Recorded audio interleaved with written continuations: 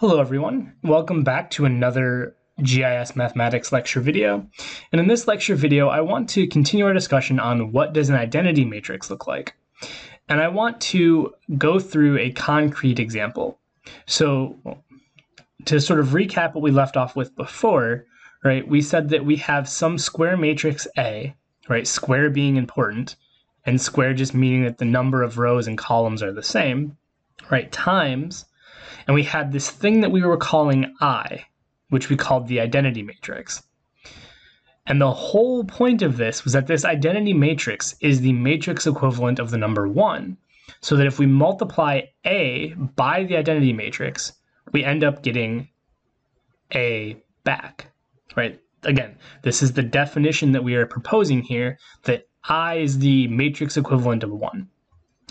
So let's go ahead and quickly go through an example where we have some concrete, we're going to go through this algebraically, but it's going to be a little bit more concrete than these sort of variables here. So let's say that A is a 2 by 2 matrix with values A, B, C, and D, okay? We're going to multiply this again by some unknown matrix I. We don't know what this is yet. And then the idea is that we're going to get back that same matrix, right? A, B, C, D. Right? This is what it means to say that we have a matrix, a square matrix times I, giving us back the same square matrix, right? We have a 2 by 2 matrix multiplied by this unknown thing here, and we're getting back the same square matrix, right? We have the same elements in the same positions, okay? So what do we know before we do anything else? What do we know? We know in this case, right, that the input matrix, we've said, right, this is a 2 by 2 matrix. It's square because the rows and columns are the same, and we've defined this matrix, right? A can be any square matrix. We've defined this one as 2 by 2. We also know that because of the definition we're working from here, that the output, right, the thing over on the other side here, is also a 2 by 2, right? We know this. I'm just reiterating the fact that A and A are the same. So what do we know about I, right? Given these two pieces of information, what do we know about I? Well, in order for this multiplication to even be valid, right, based on our definition of matrix multiplication from the previous module, right, we know that the inner dimension has to match. So we know that this has to be 2, right? In order for this multiplication to even be valid, right, we know that the number of columns in the one has to match the number of rows in the other. So we know that to be true, okay? The other thing we know is that the output matrix is a 2 by 2 matrix. And we know, again, based on our matrix multiplication definitions, that this 2 right here, right, this 2 right here, is coming from this 2 right here. And so we know that this 2 right here, right, has to come from this number right here. And so in order for that to be true, right, that means that this also has to be a 2, right? All I've done is follow the laws that we set out for matrix multiplication, that the inner dimensions have to match and that the output dimensions are the other 2 dimensions. So I've just taken the information that we know is true and backtracked to get the dimensions of I. Hopefully that made sense. If you don't understand how I did that, pause the video, think about it, go back, rewatch this step. Hopefully it's pretty straightforward, but again, it assumes you have a good understanding of matrix multiplication, but hopefully that makes sense, okay? So now let's go ahead and move forward with this idea here of what we do with I. So I'm going to rewrite our matrices down here. So we know that our first matrix is A, B, C, D. right? And we know that our output matrix is going to be A, B, C, D, right? We already know this. This is just the definition from up here. I'm going to put I now. I'm going to make I a 2 by 2 matrix because we know that it is, right? We've figured that out up here. So hopefully this part doesn't confuse you. I really hope it doesn't confuse you. I'm going to put some temporary things here. I'm going to put x1, I'm going to put x2, x3, and x4. Right? Because right now we don't know what I is. We just know that we have to multiply this 2 by 2 matrix with known elements by this 2 by 2 matrix that we know nothing about other than its dimensions to end up with the same 2 by 2 matrix as our input. That's all we know, okay? So let's walk through for a second how we would get this output given this input and this set of unknowns, okay? And what I want to do is I want to walk through the matrix multiplication involved here. So hopefully you have a good understanding of matrix multiplication and you can follow along.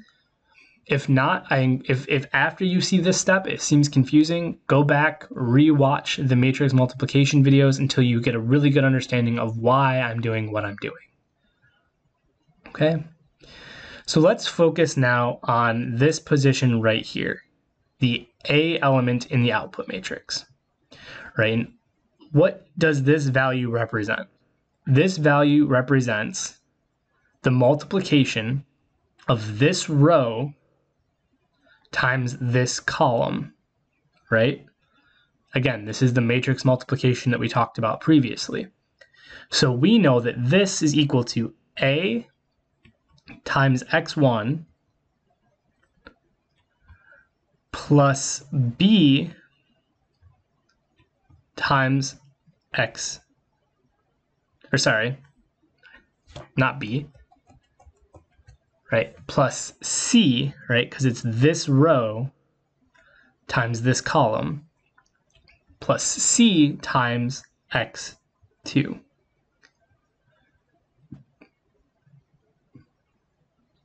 Okay, so hopefully you understand where these numbers came from. This is just the matrix multiplication for this element.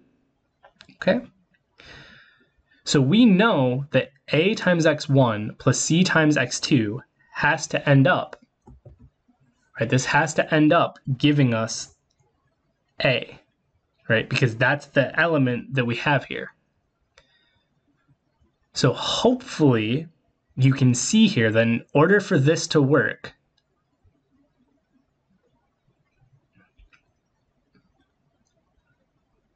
this has to equal 1, and this has to equal 0, right?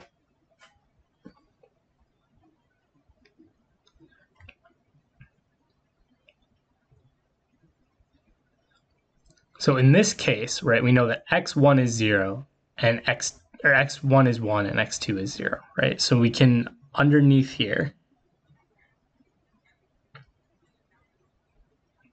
right, we know that x1 is 1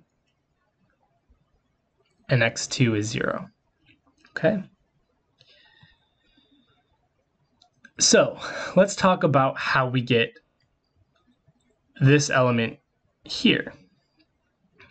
Right, well, this element here is equal to this row, right, BD times, or sorry, this column BD times this row x1, x2, right? So we have B times, again, x1 plus D times x2, right? And again, we know that this needs to give us B, right? Because that's the result, that's the element that we have here. So if we do that again, right, this is further proof that in order for this to work, right, x1 has to be 1 and x2 has to be 0. Right? So again, this is further proof that x1 is 1 and x2 is 0. So let's talk about C. Let's talk about C. All right, what is C? C is this row times, this column AC times this row x3, x4. Right, so we know this is equal to A times x3 plus, right, C times x4. Right, and we know, right, this has to give us C. Right, that's what this means for this element to be C. So if we think about this, right, x3 has to be 0, right, because that's the only way that this works is if x3 is 0 and x4 is 1. Right, so if x3 is 0, x4 is 1. Right? So we've completed our matrix, right? We have all of the elements filled in, but let's just confirm this with D. So what is D here? Right? D is going to be this column BD times this row x3, x4. So this is going to be equal to B times x3 plus D, right, times x4. And we know the end result of this has to be D. And so we can confirm here the only way this works is if B is equal to 0 and x4 is equal to 1, right? Which matches what we got here and it matches what we have here, okay? So this right here, this is our identity matrix, right? This is